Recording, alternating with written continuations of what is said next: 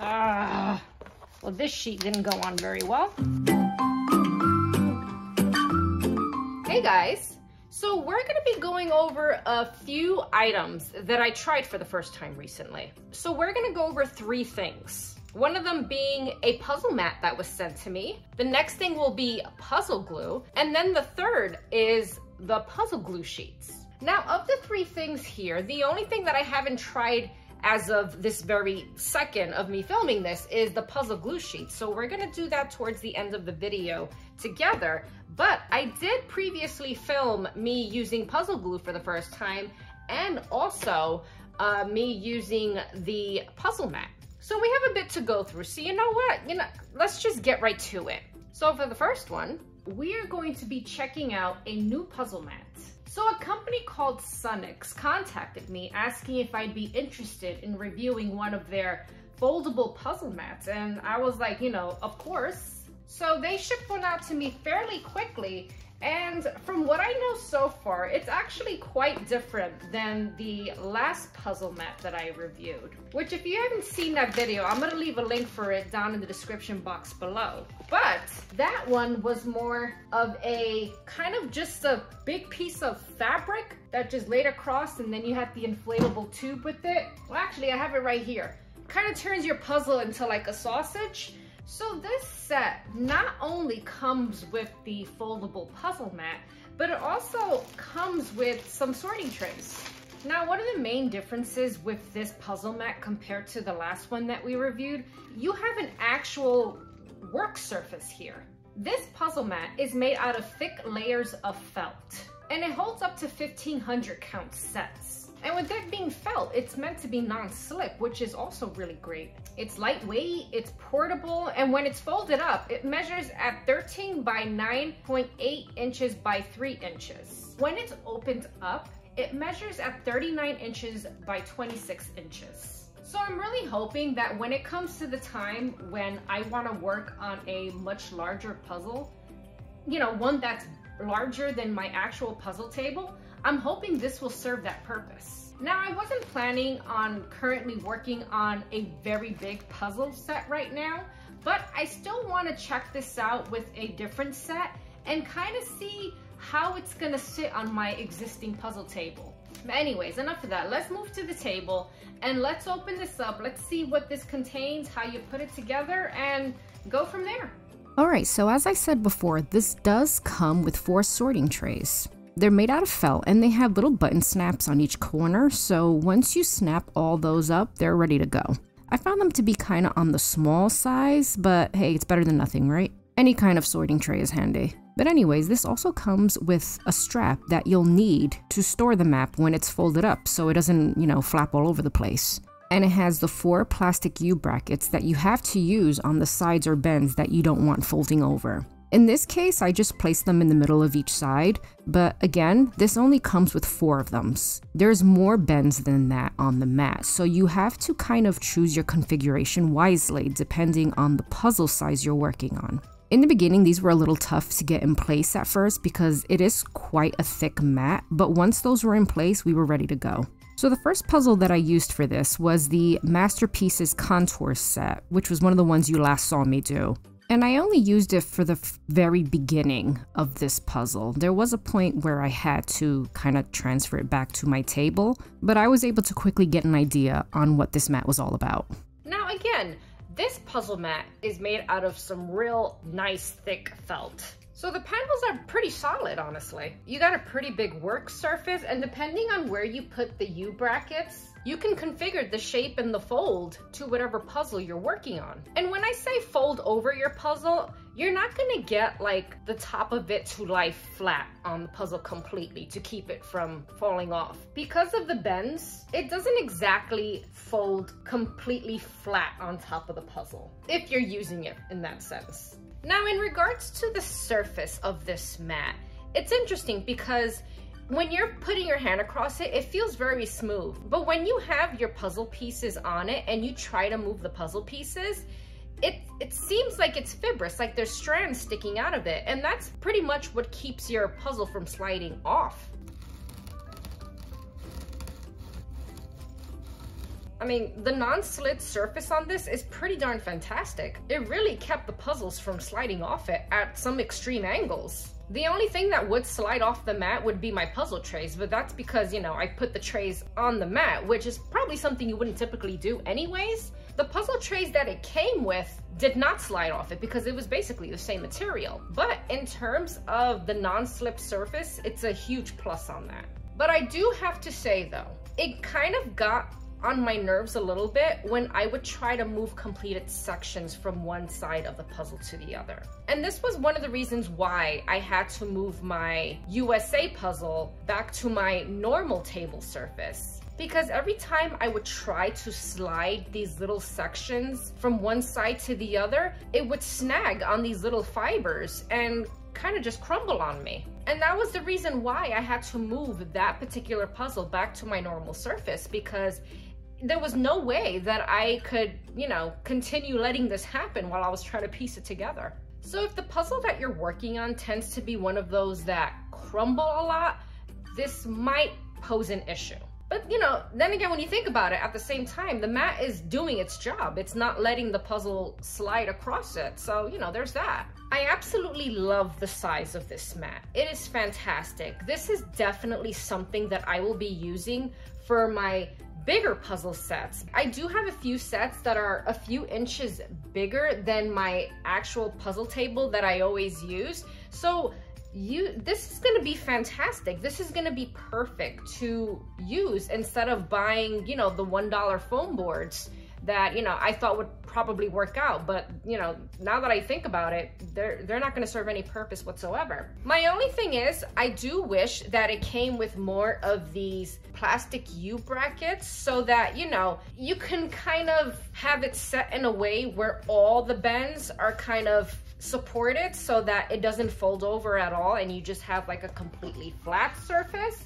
But I mean, you know, I'll figure it out when the time comes. Now the price of this mat, you know, for me is a little up there. But then again, you know me, I'm always trying to stay on budget, or maybe I am just cheap, I don't know. But anyways, considering the price that it runs for, I kind of feel like they should have included 2 more of those U plastic brackets so that you can kind of have or create a more solid puzzle mat. I also do kind of wish that it came with the bracket that is pictured on the website that helps to angle it up. Because without it, it would just be a flat mat on a flat surface. You would have to put something behind it to kind of angle it up so that you have a better view. But aside from that, I'm very happy to have this mat because now I have something that I can use to work on my bigger puzzle sets. Will I use it as a puzzle surface for like any other puzzle? I don't know. Probably not. And one of the reasons why I say that is because my puzzle table does angle up. And if I'm going to work on a puzzle that fits on my puzzle table, well then I'm just going to use my puzzle table. There's no sense in me putting my mat on top of it because it'll probably just slide off if I don't bracket or secure it in some way to the table itself. But as I said before, it's going to be great use when I work on my larger puzzles. Now, if this is something you want to look more into to see if it's something that'll work for you, I'm going to leave their link down below. And there's also going to be a promo code there that you can use to get a discount. But I'm curious, do any of you have this particular puzzle mat? Or is there a different type of mat or a puzzle surface that you use? Because I'm curious to know what else is out there. Alright, so let's move on to when I used my puzzle glue for the first time. So I really need to get this puzzle off of my board. And I was looking online for some frames that I could possibly put it in, but there's no way in the you-know-what that I am spending more than $30 or $50 on a frame so that I could display a puzzle that cost me $1.25. So I figured the only other thing that I can do to get this off my table in one piece was to finally do something I have not done before. And that is to finally use my puzzle glue. Now, as I just said, I've never glued a puzzle before. I'm pretty sure it's not rocket science or anything. But I mean, you know, I wasn't quite mentally prepared to do this right now. But, you know, it's either that or spend 50 bucks on a frame. So I'm gonna keep my 50 bucks that I don't have and I am gonna start gluing this puzzle together. Now, I got this particular pot of glue last Christmas, and it's been sat on my shelf ever since because, quite honestly, I've always been too afraid to even attempt anything like this. So let's see what I have to do here real quick. I have to place puzzle on a board or paper to keep my surface free of glue. Now, do I have anything to use underneath it? I don't think I do. Probably what I'm gonna do is I'm just gonna find some random sheets of paper and then, you know, kind of slide it underneath the puzzle and, you know, just go from there. Then we have to pour some glue onto the puzzle front. I will have to use the included scraper to form an even thin layer over the entire puzzle, then scrape off any excess. Let it dry overnight, and then if I want to make it super strong, repeat on the reverse side of the puzzle and let dry again overnight. I do have another puzzle that I actually want to attempt this with, but I don't quite think I'm ready to do that yet until I feel like I've mastered the process. So you know what, let me shut up and, you know, let's just get on with this process. I'm gonna try to slide this underneath the puzzle as carefully as possible. I know this looks very, very bootleg, but you know, I'm trying. I must say, as nervous as I am about this, I'm actually quite excited to be trying this out for the first time. All right, so let's pour some on the surface here. I'm not really sure how much to do. Let's start with that, and let's start using our scraper to get this out as evenly as we can. I feel like I'm gonna be here forever doing this. I'm not really sure if there's an easier way to go about doing this, but I'm really hoping that I'm getting even layers here, which I probably am not. Quite honestly, I'm not really sure if I'm doing this scraping correctly, but let me know down below if you have any good tips when you glue your puzzles. Oh no, uh-oh. Got a little bit on the table there. Now I'm really hoping that this settles a bit because I got a lot of like streaky lines here. You can kind of see where I'm scraping, and I'm hoping that I'm doing this correctly. Hoping this kind of settles down into more of a flat looking finish. I do appreciate that this glue is clear, but it is giving me a hard time trying to see whether I am missing any spots here with glue. I must say this is quite satisfying.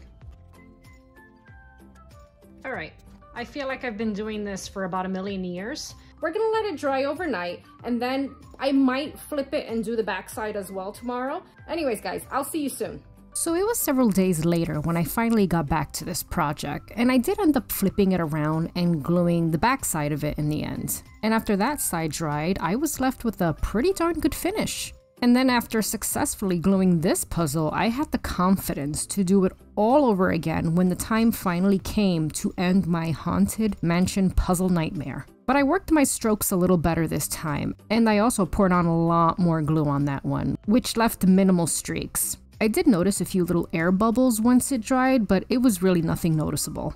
Now, the one thing that I noticed with both of these puzzles after they dried was that the corners kind of curled up a bit. It ended up looking a little bit warped.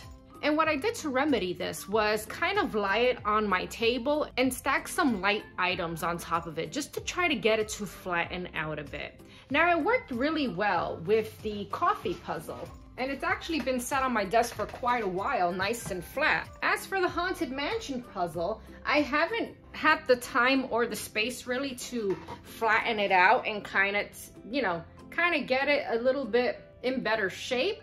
But, I'm pretty sure once I, do the same thing again like I did with the coffee puzzle, it's gonna look just fine. I still can't believe I completed this one again. It was a bit of a messy process, which, to be honest, isn't surprising. It's glue. But overall, I'm very happy with the way they both turned out. You just gotta make sure you take your time and also make sure you're not working on a surface that you don't want to ruin. Other than that, it's a pretty simple, straightforward process. And the pots of glue themselves aren't very expensive, so it's a pretty cheap and easy way to save your puzzles. But anyways, let me know what you guys think to puzzle glue. And let me know down below if you have any tips on how to apply it easier, or if there's any particular brands that you prefer. But anyways, let's move on to the glue sheets. Now, I'm sure some of you remember when I worked on the Disney Classics puzzle, and that was my first 1,500 count set, and I never took it apart. I did end up saving it in my first puzzle mat, and I'm hoping that it's still in one piece because I want to try putting this together with the glue sheets. So you know what, let's open this up. Let's cross our fingers that it's still in one piece, put some glue sheets on it and hang it up because it's long overdue. All right, let's get this sausage opened up. Now, it's been a really long time since I've checked on this, so let's see, what condition is this in? Oh boy. All right, look at that. It's still in one piece. All right, now I thought I should quickly mention this because I know early on in the video, I was flashing the glue sheets from Eurographics, but after I flipped my puzzle over on the table and was reading through the instructions, I realized that I was not gonna have enough glue sheets for this puzzle. So I quickly went onto Amazon and ordered a different pack of glue sheets. And I think this one came with like 18 or 20 sheets or something like that. So this is gonna be more than enough, but it was cheaper than the Eurographics glue sheets. So in terms of overall quality with these, I mean, again, I've never used glue sheets before, so I don't know what I should be looking for in terms of quality, but I'm hoping this works out pretty good. And it even comes with a little scraper as well, so that's nice. So we're gonna end up using these instead. So you know what? Let's move on with this already. So this particular pack of glue sheets did not come with any instructions whatsoever, but I'm gonna assume it's pretty much the same for all glue sheets. So what I'm gonna do is I'm gonna follow the directions on the Eurographics. And the first thing we have to do is we have to flip this puzzle over because these sheets actually go on the back of the puzzle. So let's do that real quick. All right, I'm just gonna brush my hand across it just to make sure that all the pieces are in place. This cheaper pack comes with a scraper, and I'm guessing you use that to kind of smooth the sheets down on the puzzle itself. I don't know, we'll figure it out. But this pack does also include some hooks that you can put to hang your puzzle, which is fantastic. And the Eurographics pack does come with just 2 of these for one puzzle. Here's our scraper. So let's just grab some of these and kind of lay them out so that we can completely cover the back side of this puzzle. All right, let's move on. So according to the Eurographics instructions, we have to lay out as many adhesive sheets as we need to cover the puzzle. Then we peel off the adhesive liner. On each sheet, firmly press the sheets onto the puzzle. All right, that was pretty straightforward. That's one sheet down. I didn't really put it down very even up top, but that's okay. We can fix that along with the next sheet.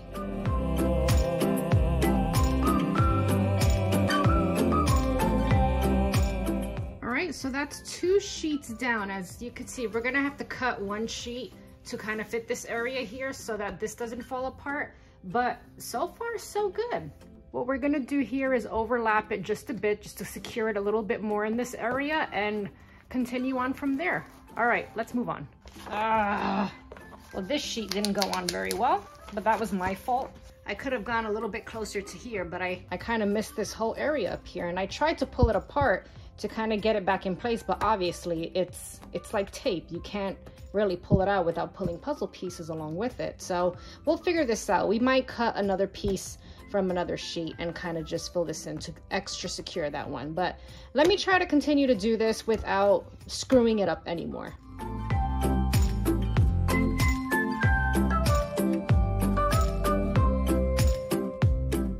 Well, I'm really happy with how that turned out. Yes, my cuts and my lining up wasn't very even, which I wasn't surprised about because I'm not really good at that kind of stuff. But in the end, it's all glued together. And it really was a lot quicker to do compared to the actual liquid glue. Obviously, because you don't have to keep spreading the glue out, trying to make it even, and you don't have to wait for it to dry either. It wasn't a messy process. I mean, a little bit, kind of messy, depending how you go about doing things like this. It's a very straightforward process. I think I much prefer it over the liquid glue. And I'm really excited as well because I have so many sheets left that I can, keep on going nuts if I want to. And I love the fact that it has the hooks with it as well. Now, I believe not all glue sheet packs come with the hooks, so make sure when you are buying them that you look to see that it does if you want them. In regards to the scraper that it comes with, I found it to be pretty handy. It really does help you to kind of evenly glide the clear tape off the paper. My only issue that I had with this particular pack of glue sheets was that it was kind of difficult to peel off the paper. And I believe I've seen other glue sheets out there that kind of have like that fold in the center where you can easily pull them out. But obviously, you know, this was a cheap pack. I just grabbed whatever I could find. Can't expect too much, right? You get what you pay for. This looks great. And I cannot wait to hang this up on my wall. But let me know down below if any of you guys out there have tried glue sheets. And if so, is there a particular brand that you prefer or a particular type of glue sheet, if there are different types of glue sheets, I don't know. I will try the Eurographics pack at some point, but obviously I gotta make sure the puzzle that I use it on, you know, that there's actually enough sheets in there, unlike what happened with this one. But anyways, I never did say I was good at planning out my YouTube videos, now did I? But yeah, this was a huge accomplishment. I'm happy that I finally got these puzzles in one solid piece so that I could finally, you know, start decorating my empty wall behind my couch. And when I do hang them up, I'm gonna post a picture on Discord so that you can check it out. And if you don't know what Discord is, it's my puzzling community where you can share anything from your own puzzle hauls to puzzling tips, suggestions, or just general chatting with other puzzlers and myself. And I'm gonna leave a link to that video down below so that you can learn more about it. But anyways, I hope you learned something from this video or got some inspiration to, you know, glue your own puzzles. Thank you all for watching. I hope you're all doing well, and I will see you in the next one.